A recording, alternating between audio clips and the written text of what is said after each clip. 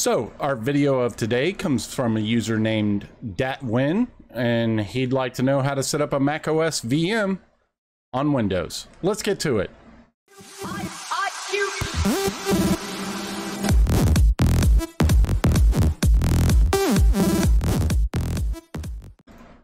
So the first thing you're going to need is going to be VirtualBox. You can find that at virtualbox.org/wiki/downloads. And then you will click on Windows Host here. It'll pop up the download for you to save it. I'm not going to save it because I already have it installed, but I will leave the link in the description down below on where you can go to get VirtualBox so you can get this set up. The next thing you're going to need is going to be Winrar. You can get this from rarlab.com/download.htm. I will leave the link down below. Just go ahead and download your version, whether it be 86 for 32-bit or 64 for 64-bit. You will need this to extract the virtual machine image to your computer. So make sure you go ahead and download this before anything else. Next thing you're going to need to download is going to be the Mac OS virtual machine itself, and I'll show you that next. And the last couple of things you're going to need are going to be the Mac OS Catalina virtual file and the Oracle VMbox extensions. I've included both of those in my Google Drive, and you can find the link in the description down below. Now that you're here at this point, what you should have done is you should have installed the VMware VirtualBox software. You should have installed the extension pack, and you should have uncompressed the Mac OS VM image file. So what we're going to do now is we're going to set that up. So to do that, you're going to click on New. You're going to select Mac OS X, and you're going to change the version to Mac OS 64-bit. Now I'm going to name it Mac OS Catalina. You can name it whatever you want. Choose where you want this to be set up. I'm going to go ahead and choose my D drive, where I put all my virtual machines. Just make sure to save it wherever. Just know that if you save it on an SSD, it's going to boot faster and everything else, just like your real computer. So once you get there, go ahead and click Next. I am going to set my memory for 4096. That's what I would recommend. As you can see, I have 32 gigs though. So set it for whatever works best for you. If 4096 is, too much, then leave it at the stock 2048 for 2 gigs. Mac OS really doesn't need a lot to run. At this point, you can go ahead and click Next. Here, we're going to use an existing virtual hard disk file. And this is going to be the file. In my case, it's going to be on my file server under software, under OS installs, Mac OS Catalina. Double click there. I'm going to go ahead and choose that. And then I'm going to click Create. And now we have everything created. So you're like, wait a minute. Can I just start it? No. There's a few things you need to do first. Now that we're done with that, don't open your VM yet. Don't start it up or anything.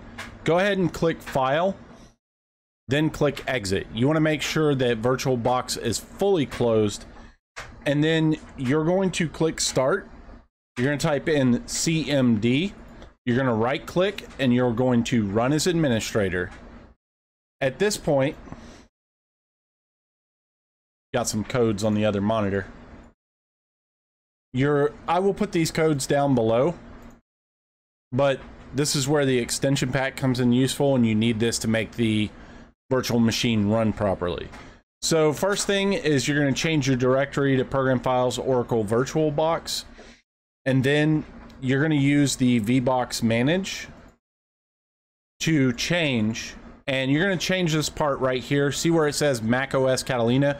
Whatever you named your virtual machine, you're going to put that name in here in the quotation. So make sure that you do that, and then hit Enter. And then you're going to do the next one. There's about 6 total that we need to do, or 7. 6 if you have an Intel CPU, 7 if you have an AMD CPU. So I'm just going through these one at a time. And again, I'll include them down below so you can just copy and paste and follow through.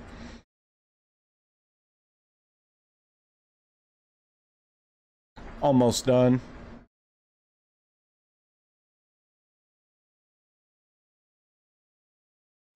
And this last one, this one is only required if you are working with an AMD CPU like I am. If you're not, you can ignore this step. Oh, I didn't rename it right. My bad.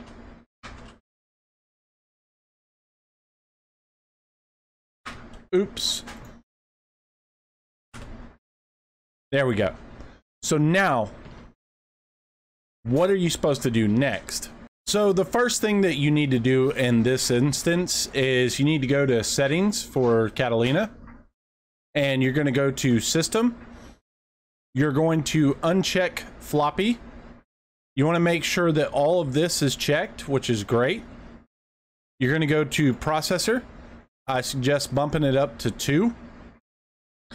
And then you want to make sure enable PAE/NX is checked. Next, you're going to go into the display and you're going to turn that all the way up to 128. And then you're going to go to USB and set it for USB 3.0. And that's pretty much it. Then you're going to click OK. Another thing, I did have an issue getting my network to start right off the bat. So if you have that issue, maybe you should try this. Click on settings and then go to your network and then change your network from NAT or NAT to your bridged adapter and select your, select your network card or your wireless card that you're using.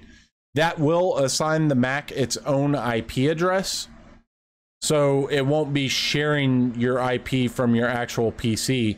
And that'll also give you the ability, if you want to set up shares so you can share files between the virtual machine and your Windows PC, for example. So if you run into that issue, there's a way you can fix it. Now that we're done with all that, you can go ahead and reopen your VirtualBox Manager. From here, you're going to click Start on your Mac OS Catalina VirtualBox.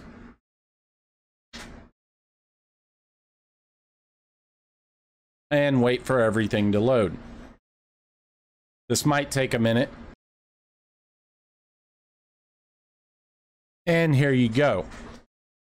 If you did all of your command prompts correct, you should get to this screen. If you did not, you might have to start over from the beginning and make sure you don't miss any steps. And this will be just like your first setup on a Mac OS laptop or desktop. All right, so this part, as you can see, it's installing. It's going to take about 30 minutes.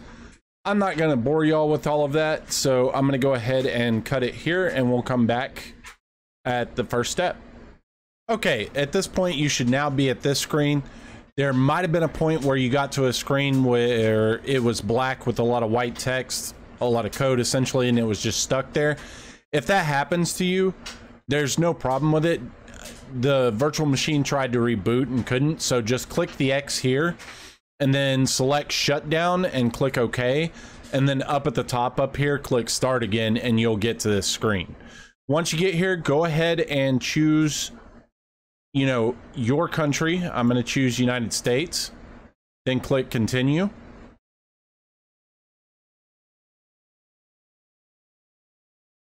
And then here, go ahead and click continue.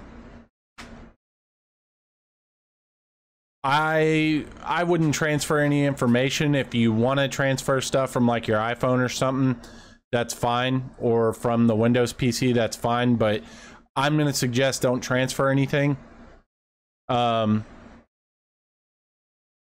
going to set up my Apple ID later and skip because I don't have an Apple ID, so I'm going to accept the terms and conditions, I mean. So from here, we can just go with, there we go. Create your user account.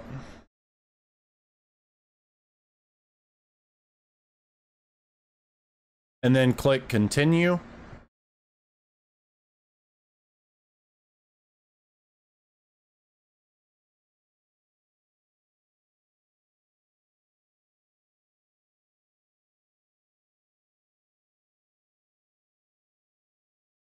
And then here you're going to go ahead and I usually customize settings.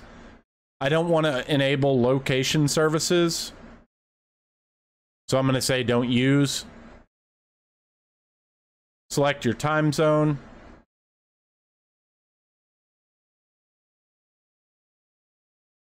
There we go. That'll work for me because it's in the same state as me. Click continue. You don't really have an option to turn this off, so click continue, and then again click continue or set up later. That's what I would do.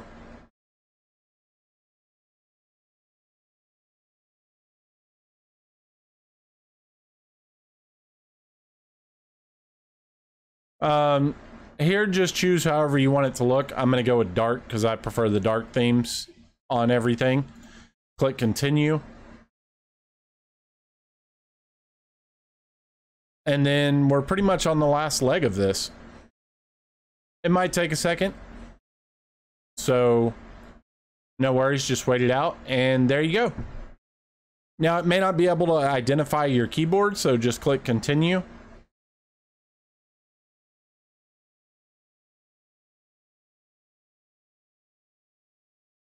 And then it's going to ask you here, pretty much press down the key that's immediately to the right of your shift button on the left side of the keyboard. So hit Z. And then it's going to ask you for the one on the right. So hit your question mark. And then right here, just click done because you're doing United States. And there you go. Now, you should be able to, for example, open Safari and go to google.com and use it just like your regular Mac OS. Anyway, so this is how I set up my Mac OS virtual machine for any of my testing or when people ask me on how to do things. So if you like this video, go ahead and leave a comment down below and let me know. What's your favorite OS? Mac? Linux, Windows? Anyway, this has been Ask a Nerd TV. Thanks for watching. Have a good one.